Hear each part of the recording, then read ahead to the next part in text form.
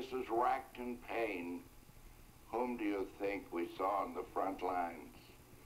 That poor, sick little boy, Billy, looking like an ad for a dairy product, and we were all basket cases.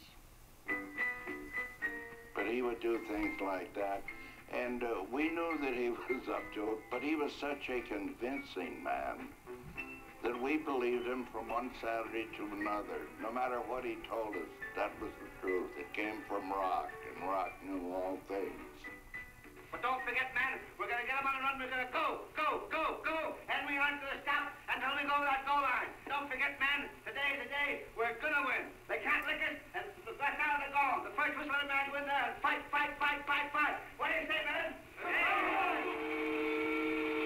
Rockne's squad traveled from coast to coast, playing and defeating the best teams in the country.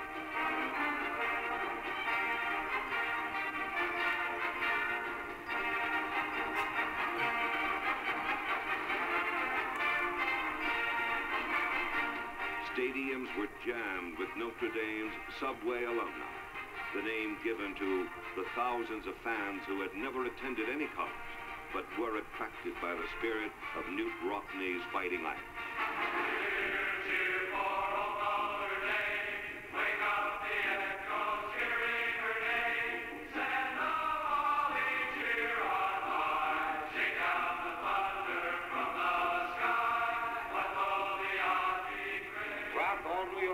You're here.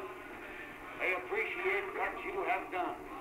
You will occupy an immortal place in American history. He gave some speeches all over the country. He represented the Studebaker Corporation in their dealings in every part of the country. The Studebaker Corporation thought it was so good they came out with a car called Rockne. It was a lemon. In 1929, Rockne was stricken with phlebitis, but he continued to coach, leading his team to his 5th undefeated season and 3rd national championship. By January of 1931, Rockne had recovered from his illness, and on March 31st, he took off for California to speak at a business convention. Just when his rule over college football seemed indestructible, he was gone.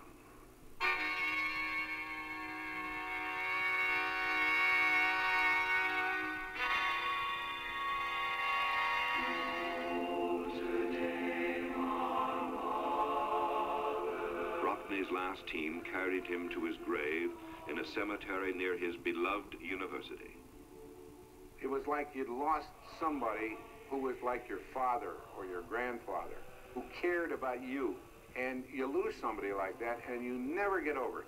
I don't think I ever go to a church that I don't light a candle for Rock. I mean, that's 50 years ago, and that's a lot of candles. All my life, I have felt, and I still feel, that Rockne was one of the greatest men in the world.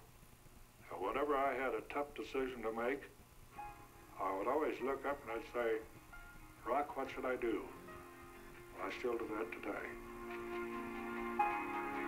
Beneath a giant birch tree, where Father Soren once sat smoking a peace pipe with the Indians, rest the bones of Knute Rockne.